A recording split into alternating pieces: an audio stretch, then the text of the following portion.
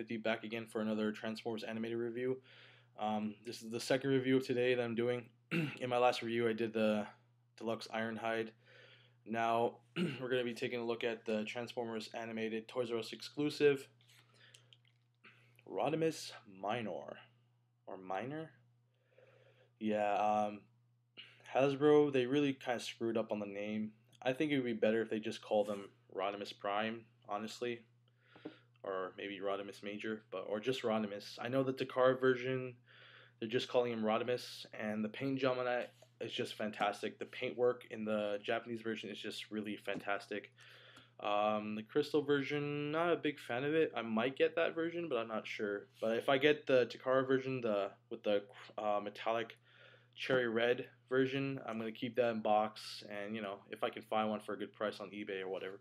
But this is the American version, the North American version here. Now, as you can see, he is very, very G1-ish.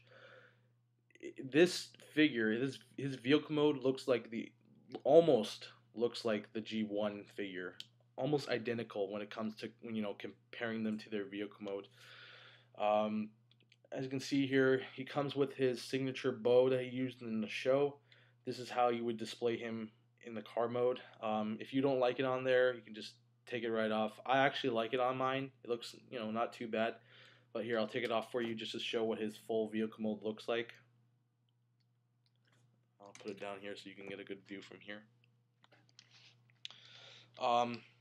He rolls very well on any surface. He rolls way better than Ironhide. Here's a little size comparison. Ironhide more bulkier, much bigger, much taller, but Hotrod more sleek and more sleeker, I would say. So very fantastic. Like I said, he cost me the same price as Ironhide, and very, very nice. He does have his engine on the front here. Both wheels roll very nicely, like I said. He has a huge gap right here, almost like the classics Rodimus. But yeah, really great nonetheless. So to transform him, what you're going to need to do first, well, what I do is I go under here and I unpeg the feet, which are right here. So like that.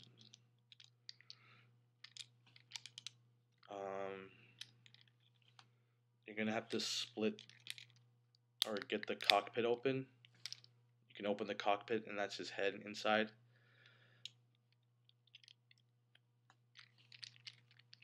Unpeg the back. Oh, yeah, that's another thing. This has a lot of tabs and ball joints, so be very careful. The back wheels will most of the time unpeg from the ball joints a lot of times, but they can go back on it easily. So unpeg them and just bring them out like that. Move the spoiler up like that just to get it out of the way. Get the feet. Unfold the feet back as far as they can go, just for now. You want to, just have the clearance that you need to get them out of the way. This one's a little tighter.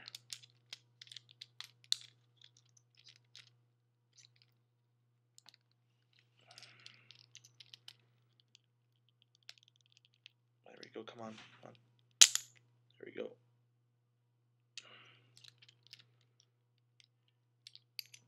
Bring the feet down. I'll just bring this up here. Push up the engine pieces inward. Like that. And what you're going to need to do here is that you're going to need to turn the whole entire waist 180. Like that. But before we do, I'm going to fold in the Autobot logo,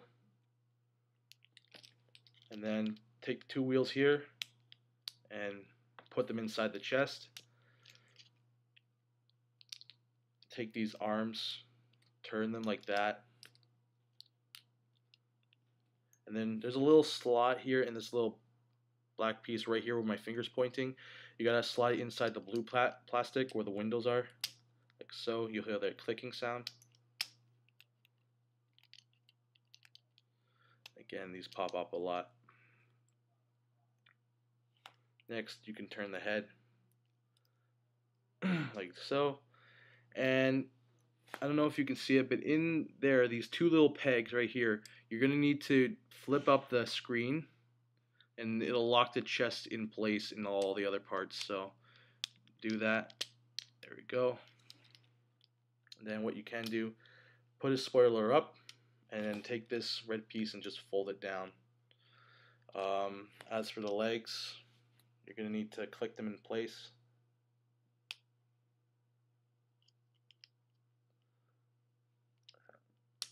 They just snap in place, and position the feet. And as for the arms, you want to just bring them down, turn them sideways, and unfold the hands. You got one hand, fold it down, fold out the hands, just turn it to the side. And there we have Transformers animated Rodimus in robot mode. Now he really looks amazing. He has fantastic light piping. He has good articulation in the feet and the arms. But the spoiler on his back, his signature spoiler, gets in the way with this, so you really can't move it a lot. You can just move his elbows and turn them. I just leave it like that. I'm not really, I don't really pose my Transformers that much. And he has really good red color and really good light piping, like I said.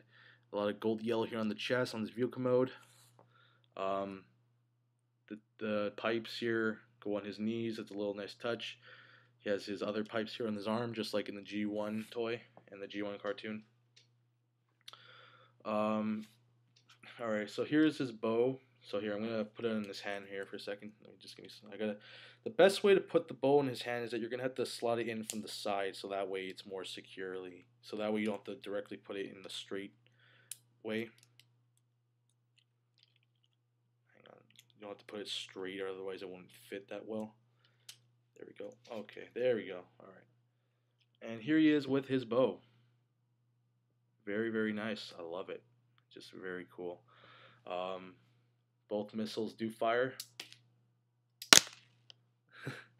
Really good.